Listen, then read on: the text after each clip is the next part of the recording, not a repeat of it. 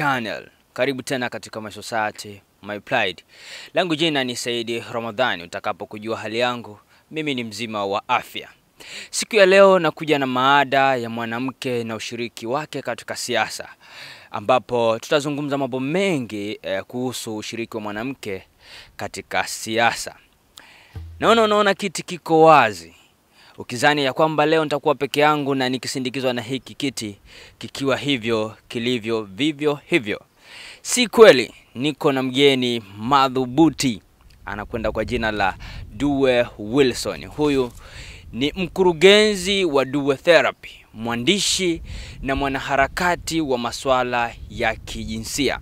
Niko na mtu ambaye atatuchagiza na kutufahamisha mengi katika masuala haya ya jinsia, lakini ushiriki wa mwanamke katika siasa. Nikusihi uendelee kuwa na Fahamu Zaidi channel. Kama bado haujasubscribe, tafadhali subscribe ili uendelee kuwa pamoja nasi hivi sasa na baadaye.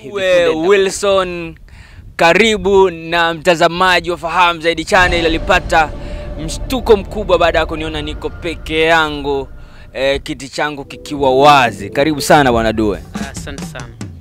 Mtazamaji ana hamu kubwa ya kusikia kutoka kwako katika mada ya leo, ambayo ni mwanamke na ushiriki wake katika siasa. Nisije kupotea, nijikumbushe ushiriki wa mwanamke katika siasa. Naam, mtazamaji, nchini Tanzania 51% ni idadi inayochukuliwa na wanawake. Hata hivyo, ushiriki wa wanawake katika ngazi mbalimbali za kisiasa na uongozi ni mdogo ukilinganisha na vile wanaume walivyo. Wanawake wanachukua idadi kubwa sana ya wapiga kura nchini. Hata hivyo, wao katika idadi ya wanaopigiwa kura si wengi, kwa sababu kwa 37% mwaka 2020 ni idadi inachukua asilimia wabunge wote wa bunge la Jamhuri ya Muungano wa Tanzania. Juhudi za kufikia 50-50 ikionyesha usawa kwa watu wote kama ilivyoelekezwa katika katiba ya Jamhuri ya Muungano wa Tanzania ya mwaka 1977 ibara ya 12 inayosema watu wote ni sawa na huru. Kwa nini kuna changamoto hii ya ushiriki wa wanawake katika masuala ya siasa na uongozi? Hata hivyo, mpango wa maendeleo endelevu unaoiongoza dunia mwaka 2015 mpaka mwaka 2010 mpaka mwaka 2030, lengo namba 5 linaelezea juu ya usawa wa kijinsia. Usawa ambao utamuonesha mwanaume na mwanamke akishiriki vyema katika masuala mbalimbali na nyanja mbalimbali za kimaisha, lakini bado ni changamoto kwa ushiriki wa mwanamke. Ndugu Duwee Wilson, karibu sana. Nashukuru sana. Moja kwa moja, kwanza nikupongeze kwa kazi yako nzuri ya kitabu cha Male Aggression. Nashukuru sana na ninafurahi kujua kama unafahamu pia hivi. Nafahamu. Sasa twende moja kwa moja, tumjue huyu mwanamke ni nani. Okay, asante sana. Na tukisema neno mwanamke tunaweza kuwa na maana nyingi sana, na nadhani tutengeneze maana ambayo msikilizaji wetu anaweza akaelewa kirahisi zaidi. Na kwanza, mwanamke tunaweza kumwangalia, tunatengeneza maana ya kijamii lakini pia maana ya kibiolojia. Tuanze na maana kubwa ya kibiolojia kwamba mwanamke ni mtu, kwanza ni mtu ambaye anaweza akaconceive, kwamba akapata ujauzito na akazaa. Lakini pia mwanamke biologically ni mtu ambaye anaweza akanyonyesha. Sio tu kunyonyesha kwamba kuwa na maeneo ya kunyonyeshea kwa maana ya breasts, lakini anaweza akatoa maziwa kwa ajili ya mtoto. Hii ni maana ya kibiolojia fupi tu. Tunaweza kugusia mambo mengi ya kibiolojia ikiwemo uwepo wa sehemu za siri za kike. Tunaweza tukaweka kwa namna hiyo, lakini tukienda kijamii, jamii zimetofautiana kwenye namna ya kumtafsiri mwanamke. Kwa Kitanzania, mwanamke ni mara nyingi anachukuliwa mtu yule ambaye ana majukumu ya kike, majukumu ambayo ni yale domestic activities, kwamba mwanamke ni yule tu ambaye amekuwa assigned mambo fulani ya kijamii madogo ikiwemo mambo haya ya take care of children nyumbani na kuhakikisha kwamba familia inaenda vizuri, upishi na vitu vingine. Kwa hiyo kwa maana fupi tunaweza tukamdefine mwanamke kijamii kwamba ni mtu ambaye ameasainiwa majukumu fulani ambayo wanasema ni less powerful ukilinganisha na mwanaume. Nimetoa maana hii kwa Tanzania kwa maana unaweza ukaona mama wetu wengi wamepewa majukumu fulani madogo sana ukilinganisha na wanaume. Na ndio maana tunapata definition au tunapata maana halisi ya neno jinsia kwamba ni majukumu anayopewa mtu, anayopewa na jamii inampa majukumu yale. Kwa hiyo mwanamke tunaweza kumtengenezea maana kijamii kutokana na jamii tunayoishi. Kwa hiyo ukienda kumtafuta mwanamke huyu kwenye jamii nyingine kama America na United Kingdom, unaweza ukakuta maana kidogo ni tofauti kwenye namna anavyoasainiwa, anavyopewa yale majukumu. Kwa hiyo mwanaume au mwanamke kiujumla tunampata kutokana na majukumu anayepewa na jamii, lakini zaidi tunaweza tukagusia na mambo ya kibiolojia ikiwemo namna ya kuzaa, namna ya kupokea ujauzito, namna ya kupokea mtoto kwa maana ya kumpokea kwa miezi 9 pamoja na kunyonyesha. Kwa hiyo ni maana ndogo ya neno mwanamke. Asante sana kwa maana nzuri ya kutuweza kutufahamisha na mtu akajua moja kwa moja mwanamke ni nani. Tukizungumzia mwanamke na ushiriki wake katika siasa, hivi wanawake wanashiriki vipi katika siasa? Asante sana. Nadhani tuiweke Tanzania ili kila mtu aweze kuielewa kwa ukubwa ule ambao tunadhania ungekuwa rahisi kueleweka. Ushiriki wa mwanamke kwa nyanja za kisiasa kidogo umekuwa changamoto kutokana na mifumo yetu ya maisha na namna ambavyo tumekuwa tukimtafsiri mwanamke. Lakini sio kwamba tulikuwa tunamtafsiri mwanamke, hata pia ambavyo mwanamke yeye amekuwa akitafsiri yeye mwenyewe. Moja, wanawake wanaamini, wanawake wengi ukiacha kizazi hichi ambacho sasa tumeanza kupata mwanga na kutambua wanaweza wanawake wakawa kwenye nafasi fulani ya kisiasa, lakini tuchukue miaka michache nyuma, moja, mwanamke mwenyewe hakuwa anakubali kuingia kwenye siasa kirahisi, kwa sababu anaamini mambo ya siasa yanahusisha movement nyingi ambazo zile movement ni kama za kiume hivi. Sijui kupiga kampeni, kushindana kwenye makampeni na nini. Anaona kama yale majukumu ni ya kiume. Kwa hiyo akitafsiri vile, maana yake ushiriki wake moja kwa moja unapungua na anadhani yale majukumu anaweza akaachiwa mwanaume kuyafanya. Lakini cha pili ni tension za wanawake kwa wanawake. Yaani kumekuwa na mfumo fulani ambao mwanamke ni vigumu sana, hata kitokea kuna mwanamke ameweza kuingia kwenye siasa, ni vigumu sana. Unajua politics siasa zinavyokwenda, siasa nyingi zinahusisha kuchaguliwa na kuchagua.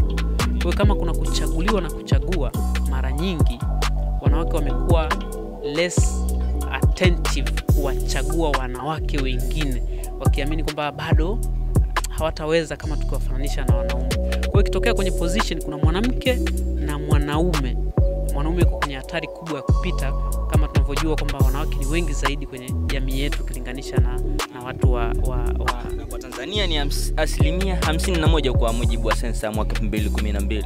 Okay, tunaona sasa kwa maana sensa inaonyesha wanawake wako 51%. Maana yake asilimia chache zilizobaki 49 ndio wanaume. Unaweza ukaona sasa kumbe wanaopiga kura wengi wanaweza wakawa pia ni wanawake. Umejua? Sasa wanawake kumpigia kura mwanamke kidogo ni kasumba fulani ambayo imekuwa nzito. Sasa hivi kidogo watu wameanza kuamka kwenda wanajua nafasi zao na nini, unaenda kupiga kura, lakini kwa kipindi kidogo nyuma ilikuwa ni ngumu sana kumuona mwanamke akimpigia kura mwanamke. Lakini cha tatu ni familia zetu zilivyotengenezwa. Baba anaweza kuamua mwanamke akamchague nani kwenye upigaji kura.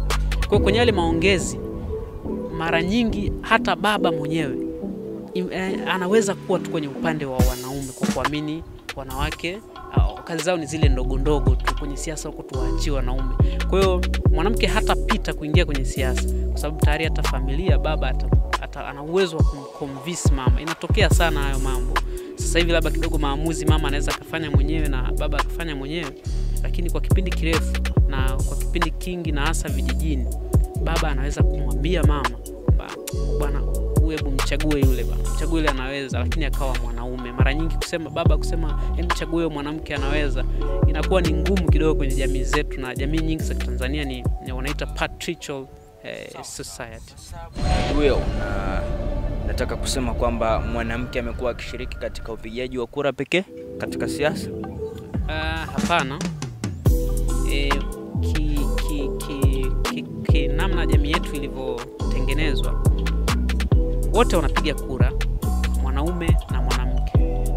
Na ingawaje sina statistic kamili na nitaifuatilia, ingawaje wanaonekana wanaopiga kura wengi ni wanawake ukilinganisha na wanaume. Kiachana na kupiga kura, wanawake wanashiriki vipi siasa upande mwingine? Siasa kwa namna ambavyo wamekuwa wakishiriki, ninavyojaribu kuona kwa namna fulani, ushiriki wao umekuwa kwenye kuwapitisha watu, ila sio kuwa involved moja kwa moja. Kwa kiwango kidogo ushiriki wao ni kwa kuchukuliwa moja kwa moja bila kuingia kwenye mchakato labda kushindana kwenye kura na nini. Kwanza wanaogopa mazingira yale ya kushindana. Siasa ina involve kwamba watu wakuchague, wa convince watu wakuchague. Kwa kuogopa lile, kwa udogo wao wanachukuliwa moja kwa moja kuingizwa kwenye mifumo ya kisiasa. Na ndio maana hata ukiangalia katiba yetu inaruhusu watu 30% waingie wanawake bungeni na nini. Na ile ni kwa kuchukuliwa, wengi wao ni kwa kuchukuliwa moja kwa moja kutoka kwenye maeneo yao, kwamba sio kuingia kwenye mfumo wa kuchagua na kuchaguliwa. Hiyo inakuwa ngumu kwa jinsia yao na kwa mujibu ambavyo Watanzania wanatafsiri fulani. Lakini kwa ukubwa ushiriki wao unaonekana moja kwenye kuwapitisha wengine, kwa maana ya kwenda kupiga kura. Na kiujumla ni kwamba wanapiga sana kura na wako makini kwenye upigaji wa kura na wanahudhuria vituo vya kupigia kura. Lakini cha pili ni wao kuingizwa moja kwa moja kwenye mifumo ya siasa, kuteuliwa nafasi zile za wanawake. Kuna nafasi kadhaa bungeni kwa ajili ya wanawake. Kwa zile zimekuwa zikiwaingiza kwenye mifumo, na wale ambao wanaingizwa kwenye ule mfumo imekuwa rahisi hata kuwasemea wengine, na wengine wanaanza kuamka sasa, wanaingia kwenye competition. Lakini pia changamoto nyingine nadhani hata kupitishwa kwenye vyama vyetu, kwamba kumselect mwanamke kulikuwa kuna competition. Yani ukiangalia wale wanaopitishwa na hizi tume za vyama vya siasa, kwamba sasa wewe utaingia kwa ajili ya competition ya kugombea ubunge, bado ni less. Kwa kama iko chini, manake chanzo sio tu wao, ni mifumo mizima ya jamii. Kwa ushiriki wao bado unaendelea kuwa mdogo kutokana na namna ambavyo vyama vya siasa vimejijenga, lakini pia namna ambavyo jamii, kwa maana ya baba na mama nyumbani pale, baba anaweza kadhani mwanamke kuingia kwenye siasa ni kama uhuni fulani. Unaenda kule unahangaika usiku mzima, unaenda bungeni unakaa wiki kadhaa kwenye vikao. Mimi nakaa Dar es Salaam, unakaa unaenda bungeni huko unakaa zaidi ya wiki kadhaa. Kwa hiyo kuna tension fulani ya kifamilia, lakini kuna tension pia kwenye vyama vya kisiasa. Wagombea wengi wanaopitishwa ni wa kiume. Hata kwenye bunge la sasa wengi ni wa kike, wengi wao pia zaidi wanakuepo wa kiume. Sheria ya vyama vingi vya siasa mwaka 1992 inamtaka mtu kuwa mwanachama wa chama fulani cha siasa ili kupata nafasi ya kugombea. Kutokana na vyama vingi vya siasa kuwa kutowapa nafasi wanawake katika kugombea, si chama tawala si vyama pinzani, ushiriki wa wanawake katika kugombea umekuwa ni mdogo sana. Kipi kifanyike kwa vyama vya siasa? Ninaweza nikaanzia mbali kidogo, lakini ingawaje tuna vyama vya kisiasa na ingawaje tunafahamu kwamba maendeleo endelevu 2030s yana aspect ya gender equality, kwamba tunatamani kipindi fulani kwenye kushiriki kwa siasa angalau wanawake washiriki kwa kiwango sawa na wanaume, kwa sababu nadhani inawezekana. Lakini kwa vyama vya kisiasa, ukumbuke kwenye vyama hivi vya kisiasa pia waliopo kwenye vyama vile ni wanaume wengi, kwa sababu mfumo wa siasa umetengeneza mfumo fulani kwamba wanaume watakuwa wengi kwenye aspect nyingi. Maana hiyo sasa hata zile tume ndogo ndogo za kiwilaya, labda tume za kwenye jimbo, kuhakikisha kwamba anayepita ni mtu fulani, bado zinaweza zikamfavor mwanaume kupita. Umenielewa? Kwa hiyo nadhani tunaweza tukafanya namna zile tume zinazowapitisha na kamati zile ndogo zinazowapitisha wanawake au zinazowachagua watu ambao wataenda kuchukua ile constituency ziangalie usawa. Sasa tunaweza tukaona namna ambavyo wanawake wamekuwa kwenye position nyingi na wanafanya vizuri. Na kwa mujibu wa tafiti za kisaikolojia, nisiende mbali na field yangu, tuendelee pale tusiache kabisa, ni kwamba kazi zinazofanywa na mwanaume za akili zinaweza kufanywa vile vile na mwanamke, isipokuwa tu kazi baadhi za kimwili. Kwa hiyo kazi zinazoweza kufanywa na mwanaume zinazotumia akili zinaweza kufanywa na mwanamke. Ukiacha sasa cutting across za culture mbalimbali kama za kwetu za Tanzania, lakini mwanamke anaweza kufanya kile ambacho mwanaume anaweza kufanya. Kwa hiyo zinapokaa ziangalie tu, yani tusiendelee kubaki kwenye ile tension. Na nadhani kinachosumbua zaidi pia wasomi wengi ambao wanakuepo kwenye zile kamati wameshapita maeneo mbalimbali, wameona. Nadhani pia kwa sababu wengi wao ni wanaume, kumekuwa na uoga. Kuna nchi kwa mfano Sweden na Switzerland wameshafikia hatua ya 50-50, kiasi kwamba hata wanaume wale hawawezi kuwaoa wanawake wa ile taifa. Wanabidi watoke wakachukue watu wa Italy na mataifa mengine. Umeona?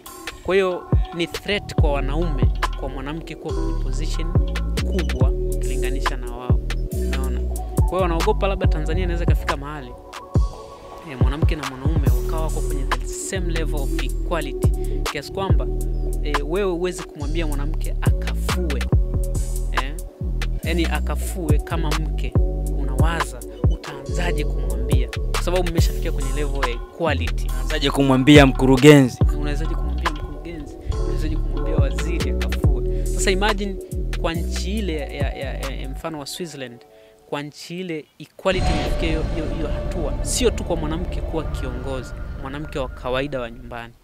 Yaani kikitakiwa kufanywa kitu nyumbani, kumekuwa na ugumu kiasi kwamba kuna equality kubwa na imeshafika 50-50, na inawezekana kwa upande wa wanawake imenyanyuka zaidi, na ni 50 something 51-2, kiasi kwamba imagine mwanamke huyo ambaye kuna equality hiyo akawa kiongozi, maana yake kuna level fulani equality itaongezeka na itakuwa threat zaidi kwa mwanaume. Kwa hiyo bado wanaume wana ile tension. Unaweza kaona sasa hizi pia tension hiyo bado inaendelea. Duwee.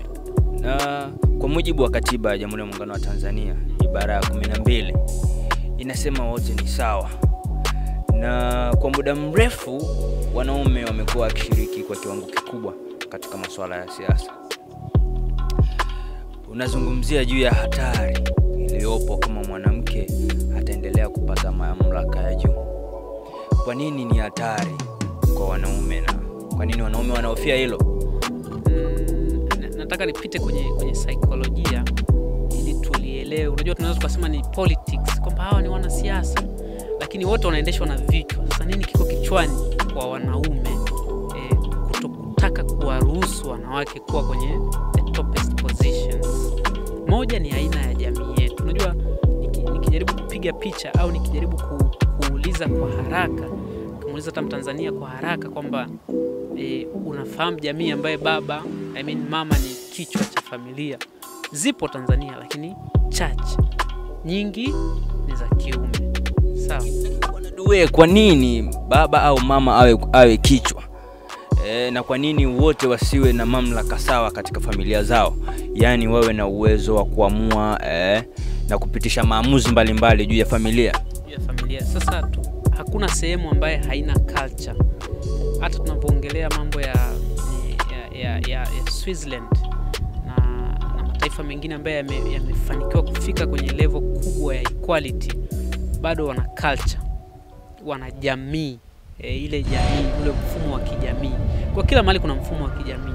Sasa kwetu sisi Tanzania, katika jamii zote ukijaribu kuzunguka, jamii nyingi ni sababu kuwa kichwa cha familia. kuna patriarchal systems na matriarchal system, ambao wengine kwenye familia zao, kwa mfano sisi wa Masai, familia zetu baba ni kichwa cha familia, maana si ni patriarchal. Ukiuliza jamii nyingi zimetengenezwa kwenye mfumo huo. Mama kuwa kwenye position yoyote ya overpower mamlaka ya baba ni threat kwa mwanaume yeyote wa culture ambayo patriarchal ni mfumo wake wa maisha. Yani kwa mfumo ambao kwa mifumo ya culture za Tanzania ambapo baba ni kichwa cha familia, mama kuwa na mamlaka ya overpower yale mamlaka ya baba tayari kwenye akili ya mwanaume ni shida fulani.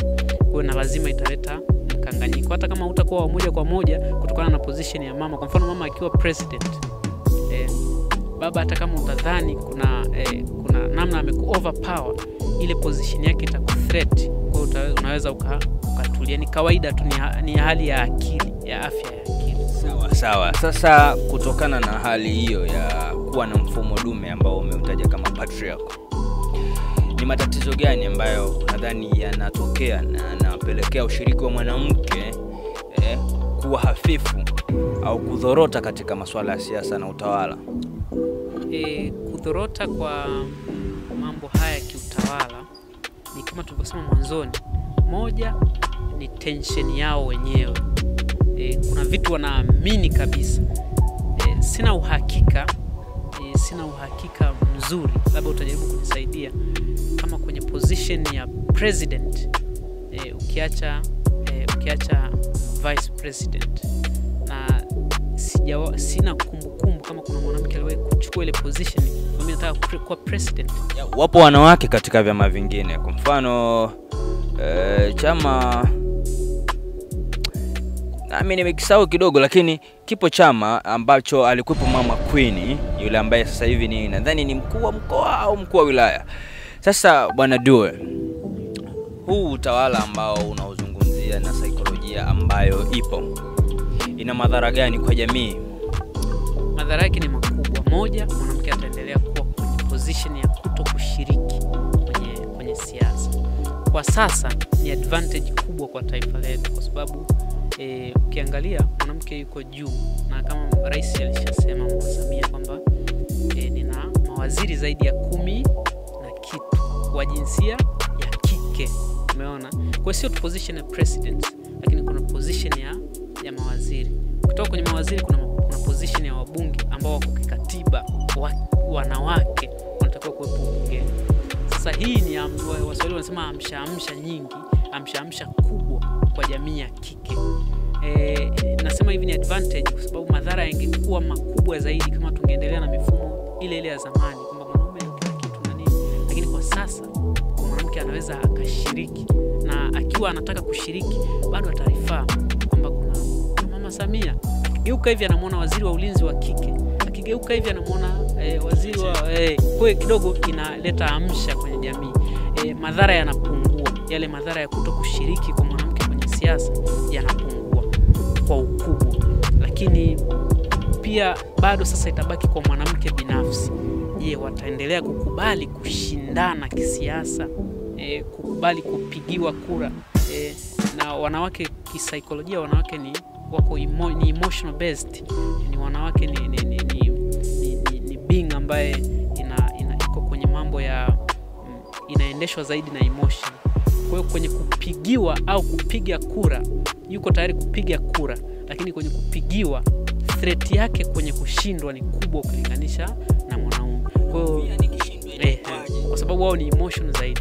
Kwa kama ni emotion zaidi, akishindwa mwanamke atakavyoichukua hiyo itakuwa tofauti sana na atakavyoshindwa mwanaume. Kwa hiyo bado inabaki kwenye tunabidi tukae tuwape elimu kwamba kwenye kushindana kuna haya mambo mawili, na lazima train. Nadhani taifa linabidi litengeneze mfumo wa kuwa train wanawake kwenye zinapokaribia chaguzi na nini, chaguzi hasa hizo chaguzi za taifa kama uchaguzi mkuu.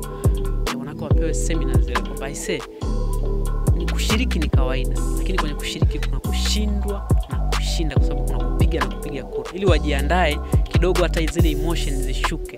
Tofauti na hapo atachukua form ndio ataenda kugombea, akigombea akishindwa ataumia kiasi kwamba the next time hatachukua form wanapotea moja kwa moja unless otherwise government iamue kumchukua moja kwa moja kuingiza kwenye mifumo ya kisiasa.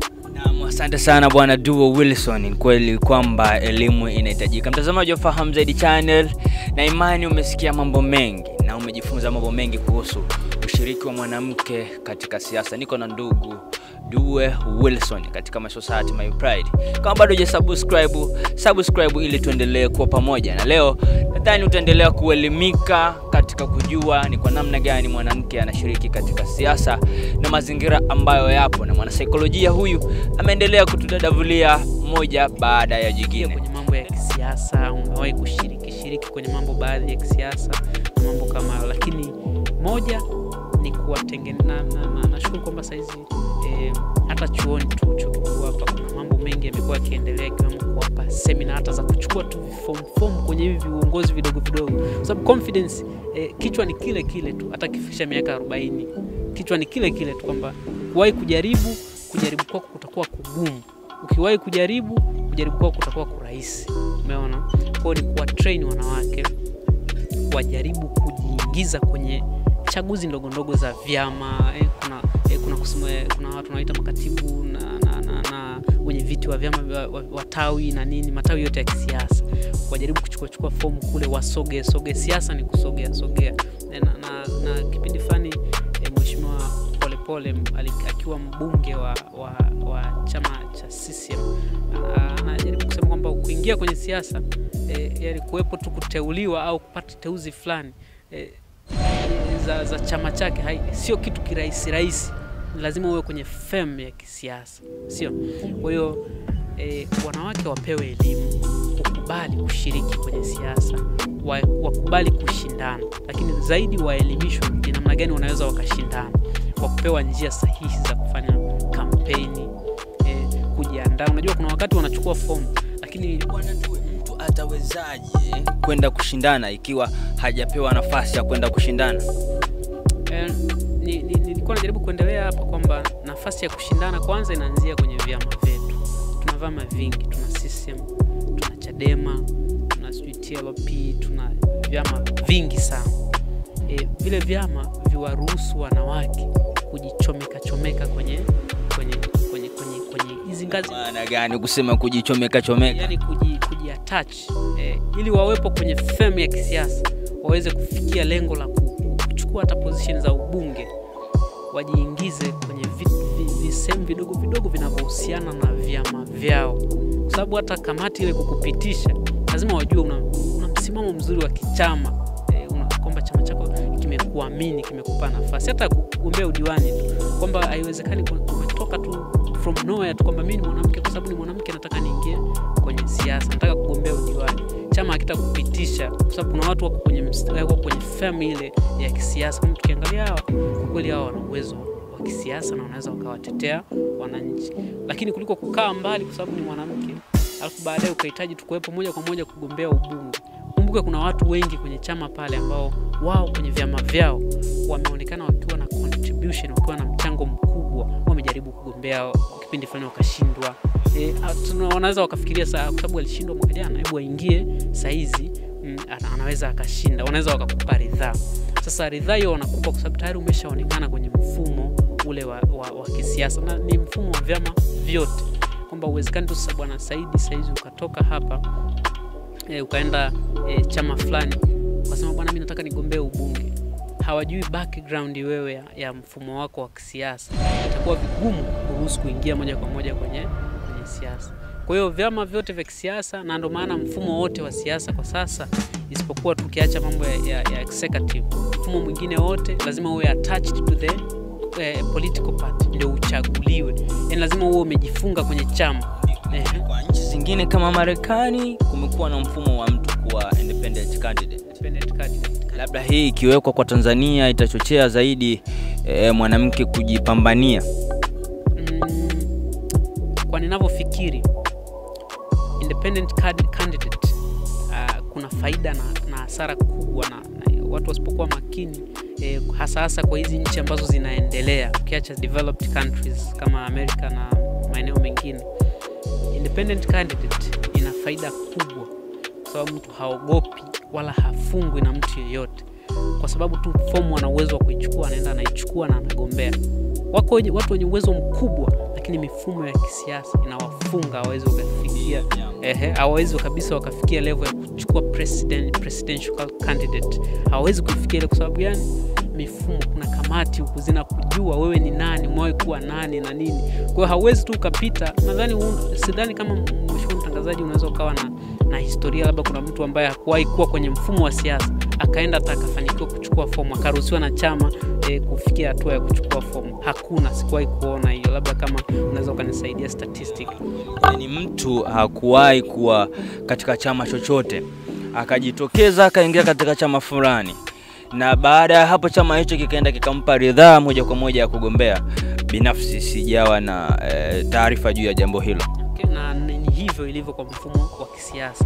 Mpaka wa kuchagua wewe kwa nchi zote, sio tu kwa Tanzania. Lazima uwe umefungwa vizuri na kile chama ndio kikupe ridhaa. Sio tu ya presidential candidate kwa maana ya mgombea wa urais, lakini hata kwa mgombea tu wa ubunge. Lazima wakujue vizuri kabisa wewe ni nani. Kwa hiyo moja, tunaweza tukapewa elimu ya kutosha ni namna gani ambavyo wao wanaweza wakahusisha na mifumo hii midogo midogo, ili wasogelee zile positions za juu ambazo zinaweza zikamtambulisha mwanamke. Unajua wanawake wa bunge wapo, lakini unaweza usio unawajua sana, kwa sababu hata labda unaweza usio unawasikia mara nyingi na nini, lakini wapo. Na ni kwa sababu labda ya uchache wao na nini, unaweza wasio wanasikika au waongeaji zaidi wanakuwa wanaume, kwa sababu wanaume wanaweza hata wakabishana kwenye vitu vigumu ambavyo sasa hizi wanawake wamefikia hatua ambayo wao pia wanaweza wakashindana kwa level ile ile na wanaume. Kwa hiyo tuendelee na swala la presidential candidate kwa maana ya independent candidate. Independent candidate inaweza kusababisha watu wengi wakaifikia level kubwa ambazo zina uwezo wa kuchanganua kwamba japokuwa ni independent anaweza, na mwanamke anaweza akapata hiyo nafasi kwa sababu wameshindwa kujiingiza kwenye mifumo mingi. Kwa hiyo ikiwepo ile position, anaweza akaenda moja kwa moja akachukua form, mimi naweza, mimi ni mwanamke na naweza nikafanya hili. Lakini hasara yake ni moja. Independent candidate, kama umeshindwa kuwa independent, umeshindwa kuwa attached to the political party, ukaamua kuwa independent, maana yake organization yako kuna namna organization yako haitakuwa makini kama yule mtu ambaye atakuwa kwenye mifumo ya vyama vya kisiasa. Na inawezekana nchi katapanywa sana kama tukiruhusu mfumo wa independent. Kwa mfumo ni mzuri, lakini namna ambavyo organization hii itakuwa inajiendesha kwa maana ya independent candidate atakavyojiendesha itakuwa tofauti. Kumbuke anaweza kuwa na ilani, lakini ilani ya chama inaangaliwa na watu wengi, mpaka mbunge kabisa na diwani kabisa ambaye wamepita kwenye hiyo chama anaangalia ilani kwamba ilani yetu inasemaje hapa, umekosea. Ilani yetu imesemaje hapa, umekosea. Ingawaje mtu huyu ambaye atagombea independent anaweza pia kuwa na ilani, lakini ilani yake watakao kuwa wanaangalia inawezekana ni watu wachache ukilinganisha na mtu akiwa amefungwa na political party kwa maana either Chadema, either CCM au chama kingine. Kwa mfumo huu wa independent candidate ni mzuri, lakini moja, inabidi taifa liangalie mfumo wake ulivyokaa kwanza, kwamba mfumo huu na namna, unajua mabadiliko ya kisiasa yanaendana na mabadiliko mengine yote. Tunataka kubadilisha mfumo wa kisiasa, je, mambo mengine yamekaa sawa? Mambo mengine yote yamekaa sawa, tunaweza tukamuingiza pale, lakini ameingia pale maana yake na mbunge naye ametoka kwenye independent candidate, rais ametoka kwenye independent candidate. Hawajawahi kujuana, hawana mfumo ule sahihi kwamba Chadema tumepitisha watu hawa wote wataingia kwenye mfumo, kwamba mbunge ni huyu. Bado imani yako iko wapi? Unaamini katika kuwa na independent candidate kumsaidia mwanamke, au unaamini tuendelee kuwa na vyama hivi na independent candidate lakini vyama ndio yani unaamini tuendelee kuwa na vyama kwa ajili ya kumsaidia mwanamke, au tuweke independent candidate katika kumsaidia? Bado na imani kwenye kuwepo kwa vyama vya siasa kwenye kumsaidia mwanamke, kwa sababu kama tutakuamini sisi tukakupa ile position, mwanamke bado anaweza akafanya vizuri kwa kusaidiwa na watu wengine wote wa chama hicho cha siasa. Kwa hata ufanyaji kazi wake utakuwa kwa efficient sana, kwa sababu analindwa ni rais, lakini analindwa na mbunge wa hicho chama, analindwa na diwani wa hicho chama, na hata mwenyekiti wa tawi la hicho chama. Kwa kama ni Chadema au ni CCM au ni Sisara Mageuzi, hawa watu wote watakuwa wanamlinda mtu mmoja. Independent anaweza akawa ni independent huku chini, kwa sababu tutakuwa unaruhusu mfumo wa independent, maana yake haifuti mfumo wa vyama, uwepo wa vyama kwenye kugombea. Maana yake unaweza wewe rais umepita kwa independent, mbunge amepita CCM, diwani wa hiyo kata amepita Chadema. Yaani kuna mvurugo utakuwepo mkubwa mpaka tupate ile stability, na kwa mataifa kama haya yanayoendelea, kwa kweli tunaweza tukawa tuko kwenye hatari kubwa. Tukafika tukiwa tumechoka sana. Tumechoshwa sana. Na hiyo ni imani yako. Nadhani mtazamaji nawe utakuwa unaamini katika jambo lingine lolote. Unaweza kudondosha maoni yako hapo chini katika sehemu ya comment. Tukapata kujua wewe una maoni gani juu ya jambo hili ambalo tumelizusha katika ushiriki wa mwanamke katika siasa. Tukielekea kumaliza, wewe binafsi na ushiriki wa mwanamke katika siasa una mtazamo gani? Kwa ukubwa kabisa, ninatamani na ninadhani tuna haja kubwa ya sasa kuwaingiza wanawake kwenye mifumo ya kisiasa, mifumo yote kabisa ya kisiasa. Na hata kama tumekuwa tukisema kwamba wanawake watashika the second position, kwamba kama mwenyekiti alafu wa kike awe mwanamke, nadhani mfumo upo kwenye maeneo mengi ya sasa ya kisiasa, kama mwanamume atakuwa mwenyekiti, atakuwa mwanaume, alafu mwanamke atakuwa general secretary. Kwenye mifumo hata ya siasa za vyuo vikuu unaweza ukaona kwamba president ni mwanaume, alafu vice president anakuwa mwanamke. Ni kama mifumo fulani ya kiakili, ni mfumo tu wa kiakili uliotengenezwa, na ukiwa unamaanisha mwanamke hawezi, kwa akae pale kama kusaidia kidogo endapo huyu wa juu atashinda. Kwa mtazamo wangu ni kwamba watu hawa wapewe nafasi, na wakati tunawapa nafasi tuwa guide, kwa sababu sisi tunasema tunaweza zaidi. Ni culture inaelekeza hivyo. Kwa sio mimi nasema, ni culture inaelekeza kwamba mwanaume anaweza zaidi kwa Tanzania. Kwamba sasa tumpe position hiyo ya mwenyekiti, sio ukatibu. Tumpe hiyo position ya mwenyekiti. Alafu sisi ambao tunasema tunaweza tuwa guide kwamba hiyo haifanywi hivi, inafanywa kama watakuwa kweli ni wadhaifu kwa hicho kiwango cha kukosea. Kwa hiyo watakapokosea tuwa guide kwamba sio hivyo, ni hivi bwana. Kwa sababu tumesema sisi tunaweza. Hii itasaidia wao kushiriki flexible kwenye nyanja zote za kisiasa. Lakini tukiwaachia tu position ya juu zaidi na akaweza kuwa mtu mkubwa, tunaweza kuchukua mfano mdogo kwa sasa kwa rais wetu wa sasa. Unaweza ukaona utendaji wa kazi uko vizuri tu, na kama kutoka kuna mambo mengine, naamini wale ambao wanasema wanaweza zaidi kwa maana ya jinsia ya kiume wanaweza wakawa wanaelekeza bwana, hii hatuendagi hivi, tunaenda hivi. Mwisho wa siku tutaona mwanamke yule ana perform vizuri tu kama ambavyo angeperform mwanaume. Lakini mahali kama mwanamke kama mwanaume, hebu tujaribu sasa kuachia sisi tuingie kwenye position hizo ndogo ndogo, tuwasukume wao wasogee mbele, wakaonekane kwenye jamii, alafu sisi tubaki kwenye position za general secretary na nini. Ingawaje kuna maeneo ambayo ni very specific, wanaweza wakaona kabisa hii, ngoja akae kwanza mwanaume hapa kidogo, alafu atengeneze njia. Yapo hayo maeneo mengi, lakini zaidi tuwasukume wanawake kufikia kwenye level za juu kabisa, zile za wenye viti, wakurugenzi wa mambo makubwa. Huku sisi tuna backup.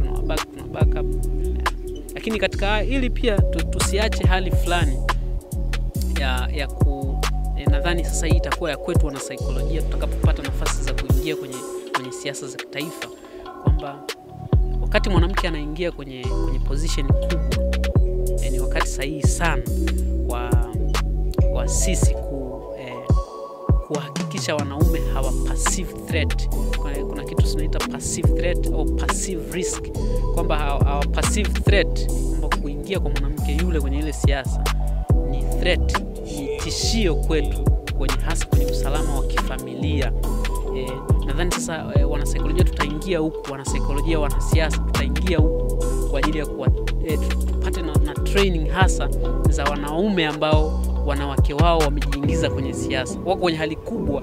Wanaume nao wanahitaji kupata elimu. Wanahitaji kupata elimu hasa wasidhani kwamba mwanamke tukubali tu kwamba tunataka tuwaingize kuwainua, lakini sio kwamba wao kuingia kule tupate tishio au tuone kwamba kuna wakati wanaweza wakatu overpower wakaamua kutuacha tu kwa wakati wowote, wakaamua wanaweza kufanya kitu chochote kwa sababu tayari uko kwenye siasa.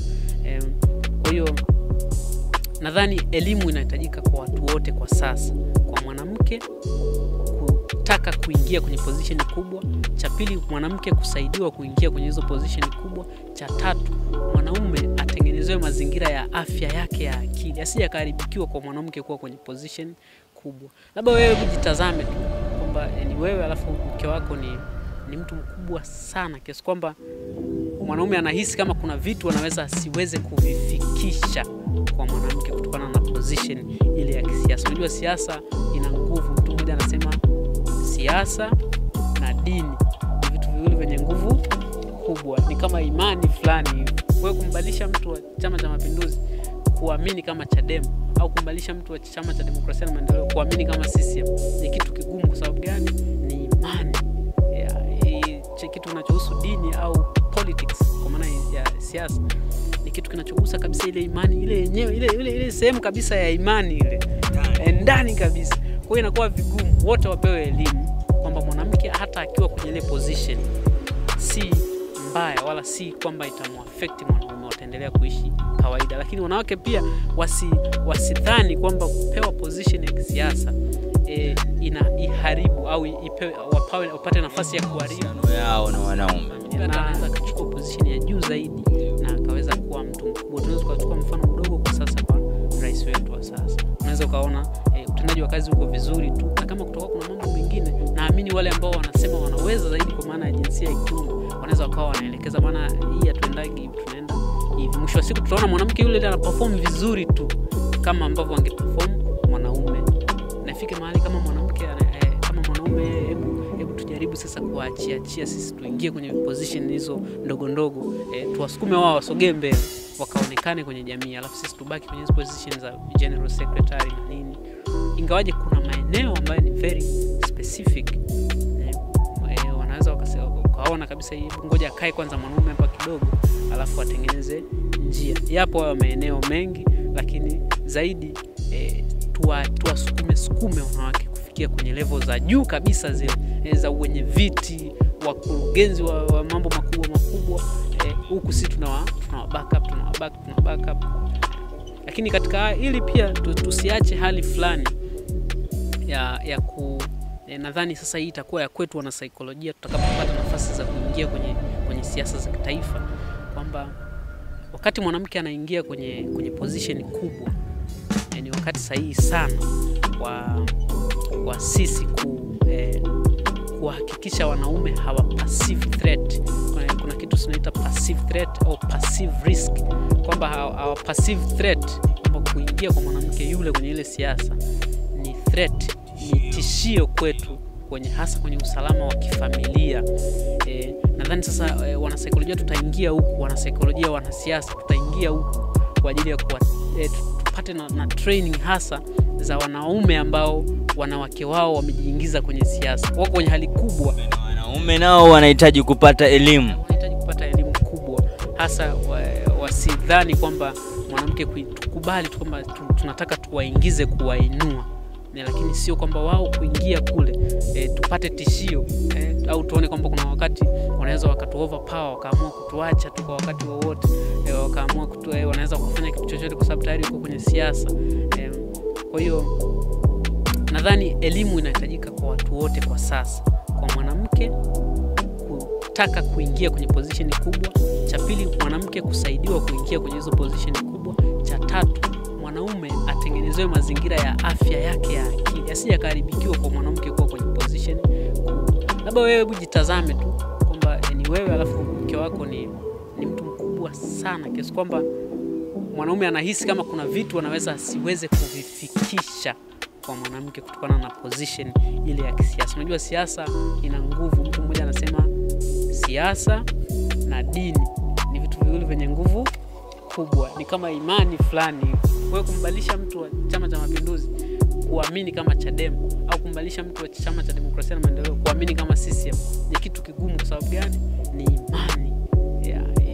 Kitu kinachohusu dini au politics kwa maana ya siasa ni kitu kinachogusa kabisa ile imani ile yenyewe ile sehemu kabisa ya imani ile ndani kabisa. Kwa hiyo inakuwa vigumu wote wapewe elimu kwamba mwanamke hata akiwa kwenye ile position si mbaya wala si kwamba itamuaffect mwanaume, wataendelea kuishi kawaida. Lakini wanawake pia wasidhani kwamba kupewa position ya kisiasa iharibu au wapate nafasi ya kuharibu yao na wanaume. Mwanamke sasa asiharibu mfumo wake wa namna anapohusiana na watu wengine, hasa wale wa karibu ya familia kwa maana ya mume au watoto, kwa sababu ya mifumo ya kisiasa. Na nasema hivi kwa sababu imeanza kuonekana kwamba mwanamke akipata tu majukumu ya kisiasa, hasa ya position za juu, anaanza kureact kwenye namna ya power. Kwa kureact kwa namna ya power, tunarudisha kundi kubwa la wanawake kutokuruhusiwa kuanzia kwenye ngazi za familia kuruhusiwa kujiingiza kwenye mambo ya kisiasa. Naam. Na nadhani kwa kumalizia tu ni kwamba sasa tunahitaji mifumo sahihi ya kuwaingiza wanawake kwenye mifumo ya kisiasa. Lakini ngazi ya familia iwe chanzo kikubwa kabisa cha kumfanya mwanamke ajihusishe kwenye familia. Tunaweza kukwambia nataka kugombea umontres darasani, ukadhani ni kitu kidogo sana, lakini una nafasi ya kumencourage, gombea tu. Akitoka hapo ataingia form 1 mpaka form 4. Akitoka pale ataingia form 5 na form 6. Akitoka hapo atakuja chuo kikuu, atakuwa CR, atagombea sehemu mbalimbali, ataonekana sehemu fulani. Maana ukishamaliza chuo kikuu hakuna unapokwenda, chuo kikuu ni level ya mwisho ya elimu. Mada hii imechagizwa vyema sana na ndugu Duwee Wilson, lakini Michael Bachelet anaongezea kwa kusema kwamba demokrasia bora ni demokrasia ambayo si tu mwanamke anashiriki kwa kuchagua na kupiga kura, lakini demokrasia bora ni ile ambayo mwanamke anashiriki kuchaguliwa katika kushika nafasi mbalimbali za kiuongozi na kisiasa. Mpaka hapo natia nanga. Langu jina ni Saidi Ramadan. Usisahau kusubscribe, like na kukomenti na kutoa maoni mbalimbali.